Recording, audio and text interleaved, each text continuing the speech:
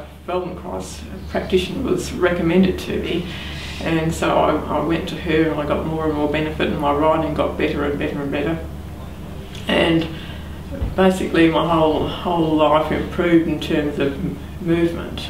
That you felt, you did notice the improvement in one lesson. And yes, and if you're saying, well, like I really would like to be able to hold a spoon, but I just can't quite feel how my shoulder works in all this. And I'd have a lesson, I think I had a lesson with you about picking up the spoon and how to interact all your back muscles with it.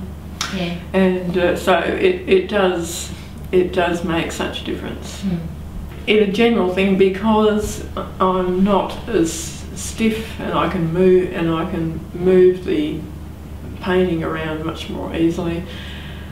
I paint more fluidly and make less mistakes.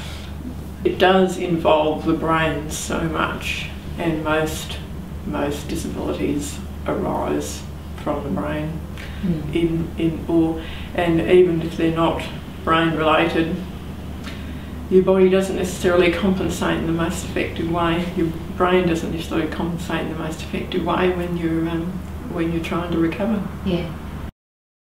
It would have been a combination of, I was starting to do work with this quilting machine, so that means I'm on my feet all day, but fairly intense movements. But I also had a car accident 11 years ago now, so I can't actually remember when I started, but a few years before, where I had hurt my back, so I couldn't work out why. I just wanted to get more flexibility and less pain. Right. So the sense of little changes make a big difference, and I think if that's almost become a mantra, is to kind of look at how am I moving, what am I doing, and going, I only have to change a small amount to actually achieve really quite significant results. So in terms of more specific, I guess it was real relief actually feeling my bone, my almost pelvis, realigning.